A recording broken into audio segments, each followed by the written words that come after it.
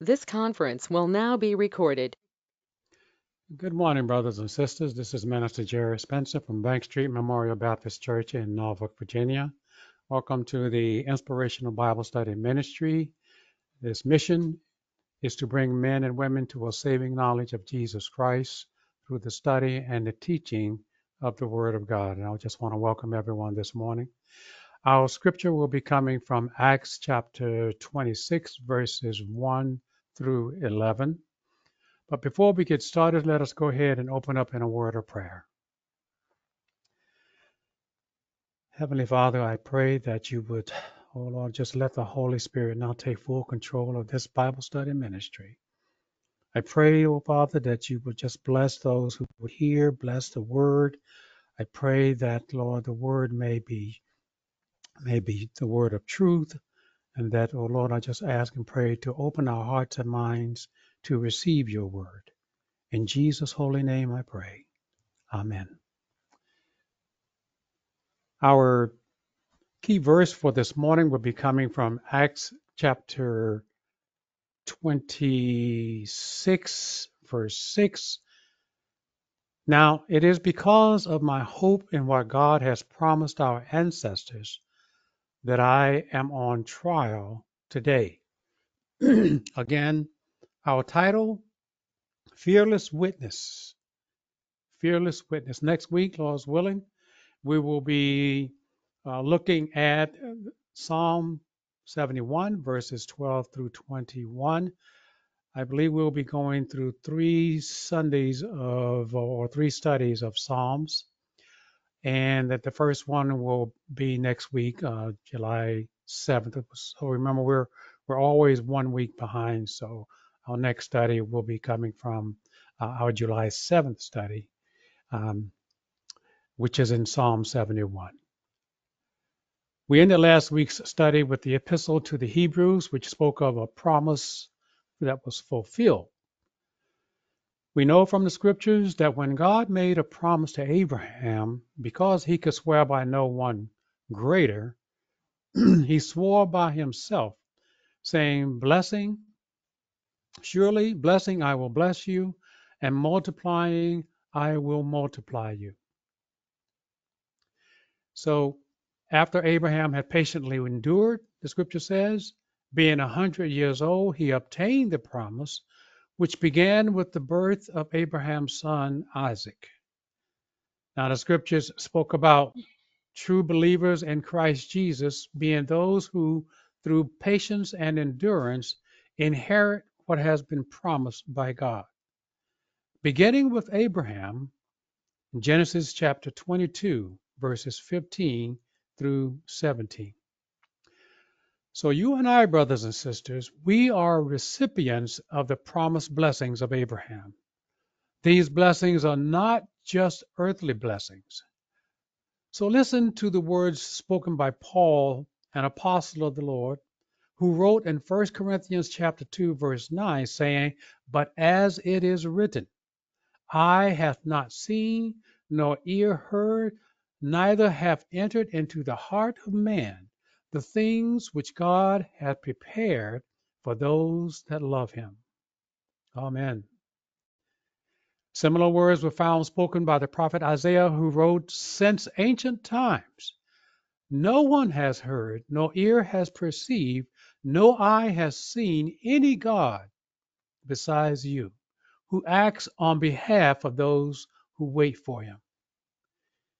These verses, friends, should give every believer the incentive to wait on the Lord, to be faithful unto death, or rather even until we fall asleep.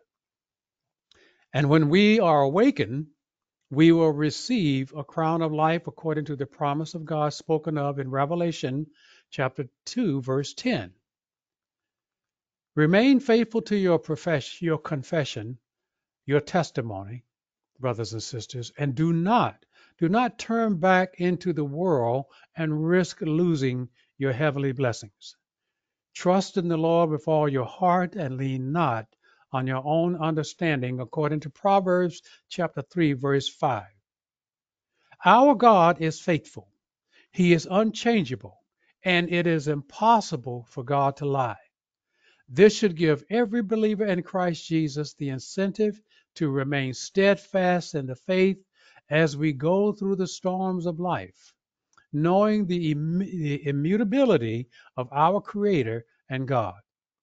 The promises made to Abraham and the promises made to us are sure promises, promises and hope by which every believer should take hold of in Christ Jesus as an anchor for our souls.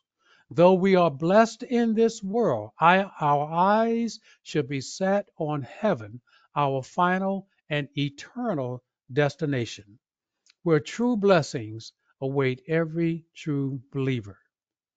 This hope of glory entered the heavenly sanctuary, the scripture tells us, and went behind the heavenly curtain into the Holy of Holies on our behalf.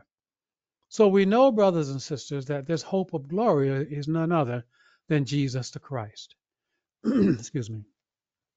In the earthly tabernacle, the high priest of the Old Testament times brought the blood of innocent animals and sprinkled it on the mercy seat of the Ark of the Covenant, which was behind the curtain, every year for the sins of the people.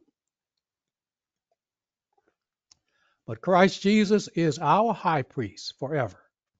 He entered the Holy of Holies in the heavenly tabernacle once, not like the priest who would go every year.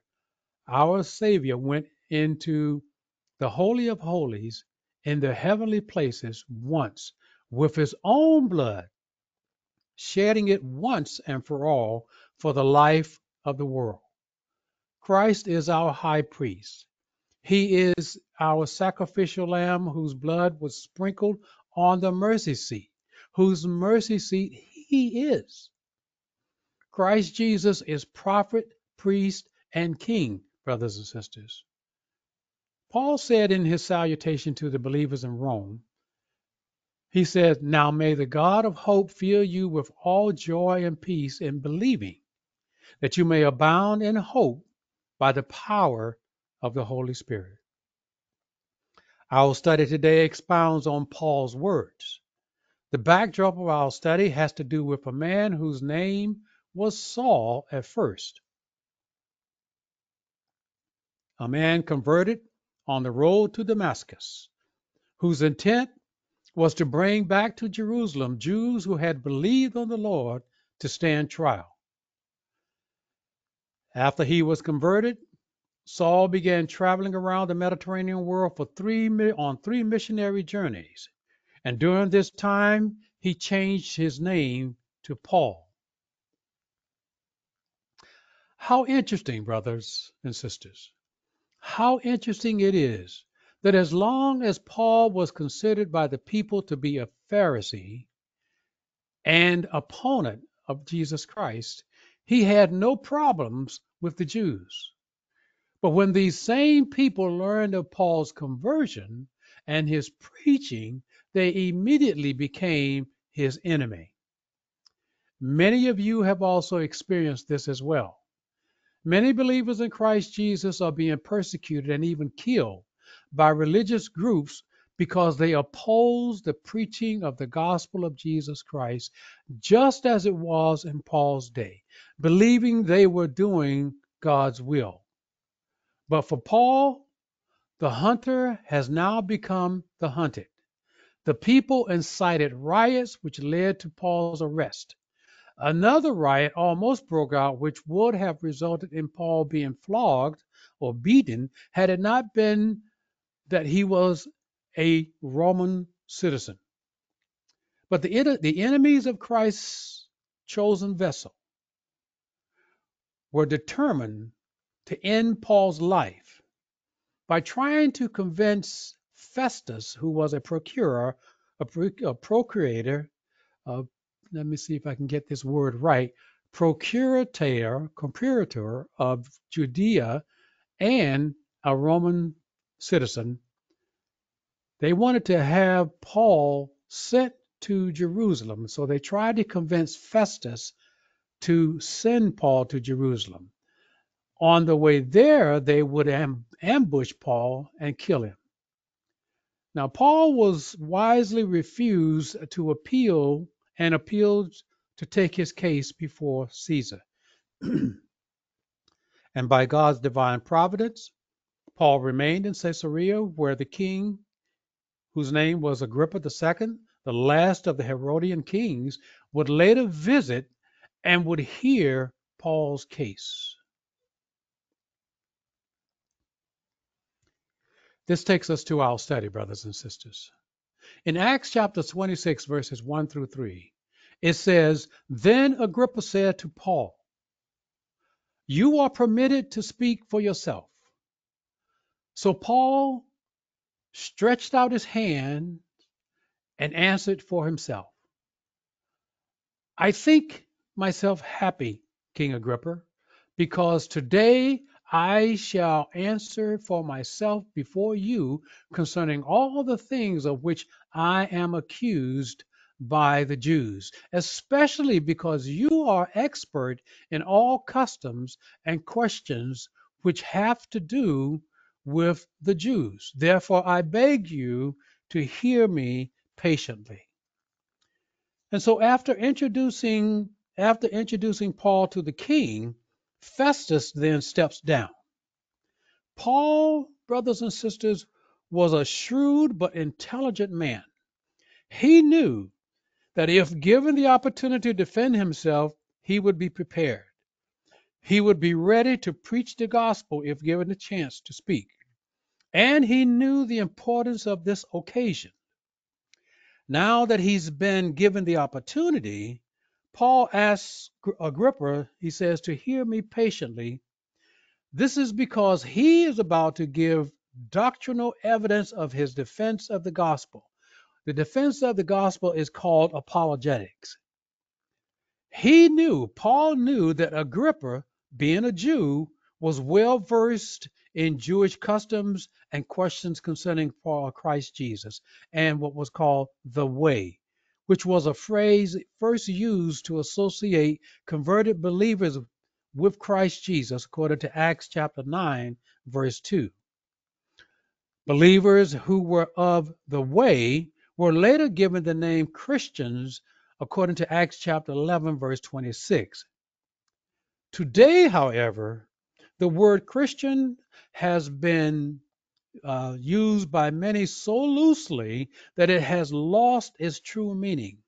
This is why today there is a distinction, brothers and sisters, between the true believer in Christ Jesus, which is the true church, and those who call themselves Christians, yet consciously and willfully live as one who was never regenerated. And this is what's called the false church. The true believer in Christ Jesus, though they may stumble at times, will always strive to walk according to the will of our God and Savior. And when they stumble, and we all do, the Holy Spirit helps by convicting them in order that He might guide them back to the path of righteousness. The distinction, therefore, between the true church and the false church is that the world is that the true church is governed by the Holy Spirit, whereas the false church is governed by man. You can call yourself a Christian, but if you have not truly believed and accepted Christ as Savior, you do not have the Holy Spirit, who is the proof of the believer's testimony, which testimony Paul is about to give. So again, brothers and sisters, an individual may call themselves a Christian, but if they have not received Christ as Savior and received the Holy Spirit, which is the proof of their salvation, they are not a child of God.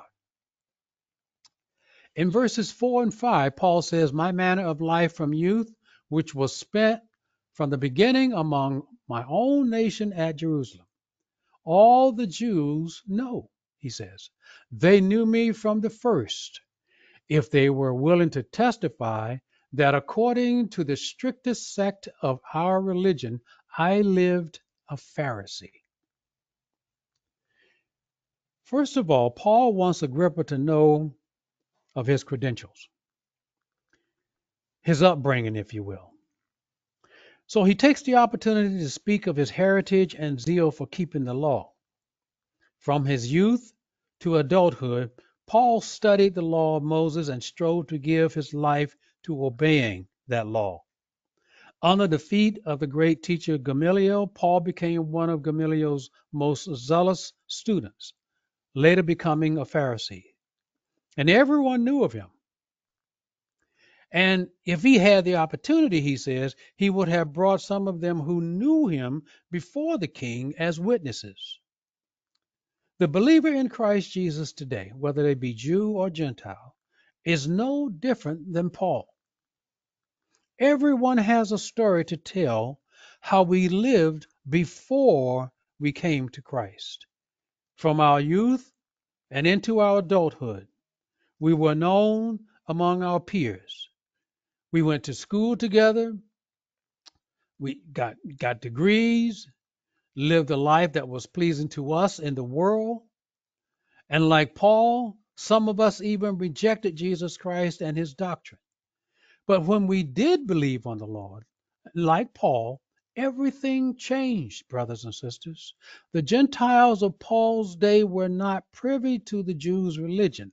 They were not a part of the commonwealth of Israel and therefore had no part in the law of Moses.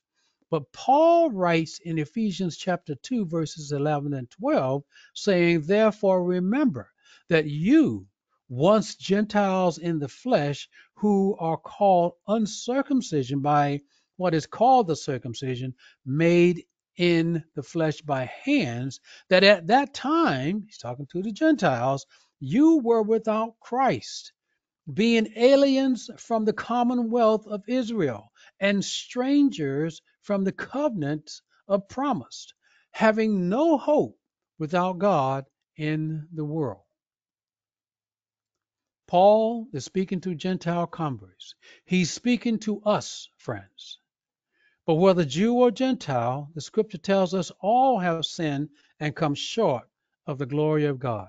It doesn't matter if you were a Pharisee or a professor, a king or a blue collar worker. If you have not come to the realization that your life is incomplete without God being in it, that without Christ you are walking in spiritual darkness in this world, and your soul is in danger of being eternally separated from God and our God and Savior who created us, then like Paul, your status in life is meaningless.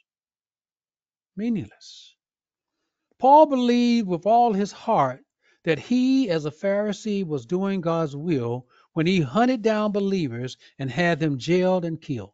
He was one of those who had fulfilled the warning Jesus spoke of in John chapter 16, verse 2, saying this. Jesus says this, they will put you out of the synagogue. In fact, the time is coming when anyone kills you will think they are offering a service to God. But after his conversion, Paul would later say of his credentials, yet indeed I also count all things lost for the excellency of the knowledge of Christ Jesus my Lord, for whom I have suffered the loss of all things and count them as rubbish, that I may gain Christ.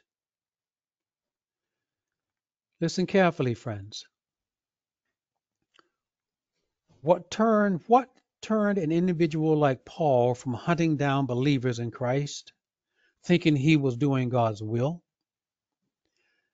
to one that is now being hunted by the very peers he grew up with? What would change the lives of many Old Testament prophets who walked in sin to later give their lives as they looked to the future?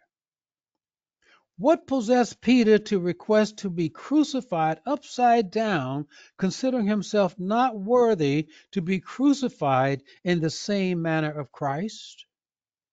What turned you and me from a life of sin, being loved by our peers who did the same, many who committed crimes and fell into all manner of evil and sexual immorality, to turn and serve the living God?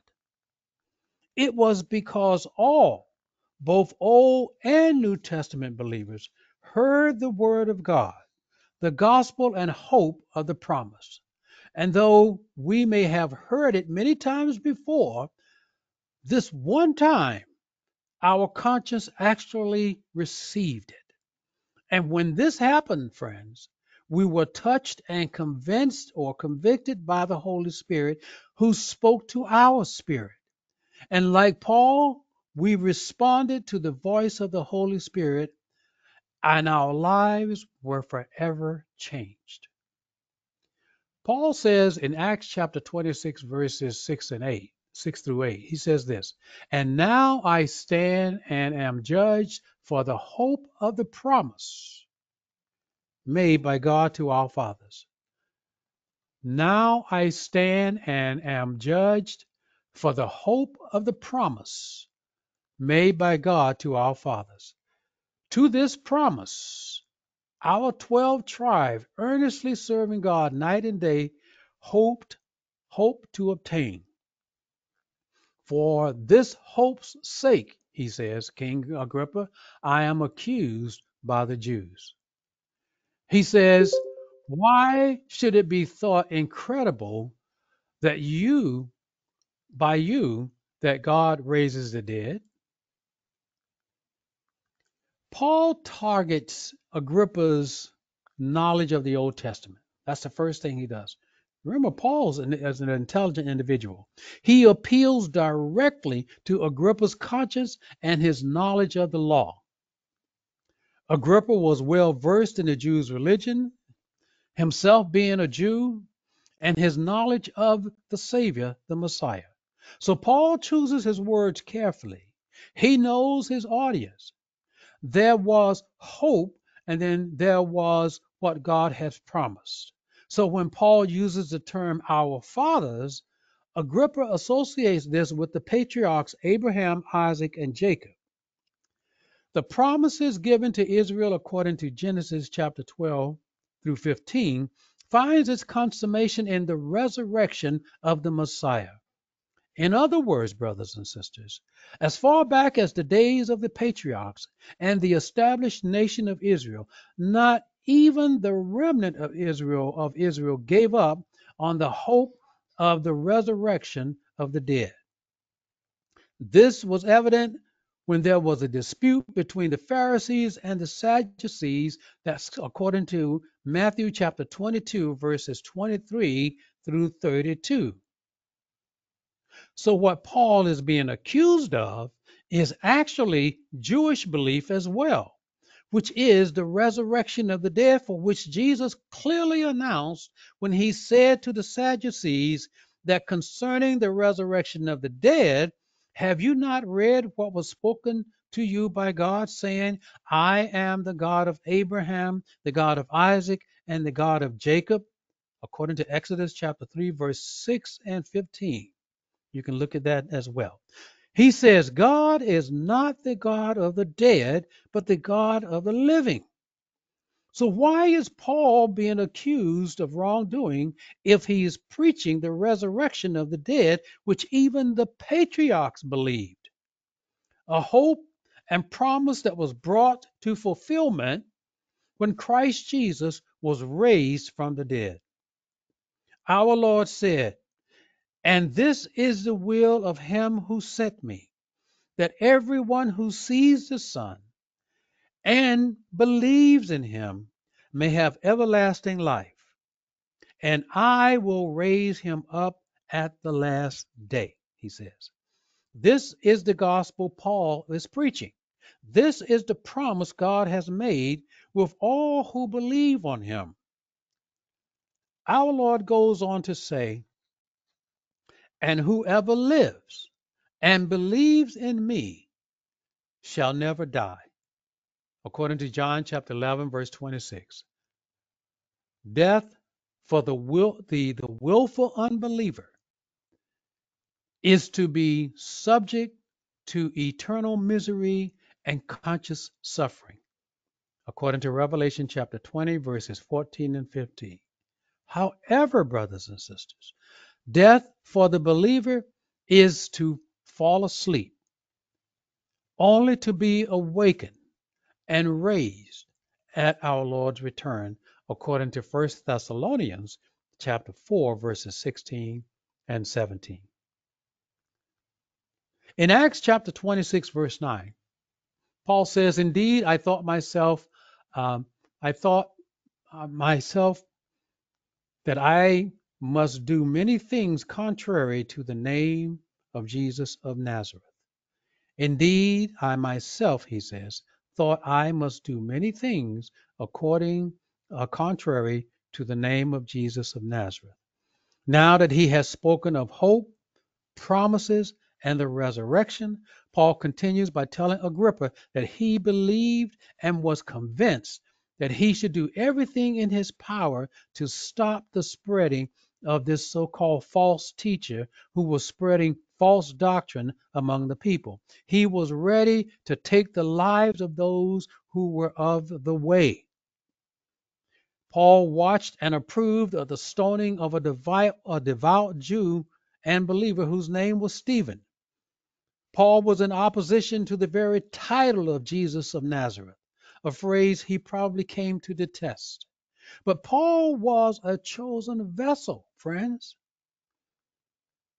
And after his conversion, he later confesses to his young disciple Timothy, saying, "Although I was formerly a blasphemer, a persecutor, and an insolent man, but I obtained mercy because I did it ignorantly in unbelief," according to 1 Timothy chapter 1, verse 13. Many wrongful things in our lives we have done because of our ignorance, friends. And like Paul, we too were given mercy by God because we did these things ignorantly. And so Paul continues by telling the king in our final verses 10 and 11, "This I also did in Jerusalem, and many of the saints I shut up in prison, having received authority from the chief priests, and when they were put to death, I cast my vote against them. And I punished those often in every synagogue and compelled them to blaspheme. And being exceedingly enraged against them, I persecuted them even to foreign cities." Saul was a man obsessed, brothers and sisters, with destroying Jesus Christ and his doctrine. Paul admits that after his conversion, he became just as adamant and obsessed and zealous concerning the law of faith, not the law of Moses, but the law of faith that is in Christ Jesus alone, preaching the resurrection of Christ, for which he is now being accused. And now Paul stands before King Agrippa as a defender of the faith. The hunter, brothers and sisters, have now become the hunted. Amen. Let us pray. Eternal God, your word is truth. I pray, O Heavenly Father, that your word will go out and not return to you void. I pray that those who have heard your word today may internalize it, may study, and may be guided by the Holy Spirit. Eternal God in heaven, we give you the praise and the glory in the name of Jesus, our Lord and Savior. And we thank you for your word this day. In Jesus' name I pray. Amen. Brothers and sisters in Christ Jesus, have a wonderful day. Amen.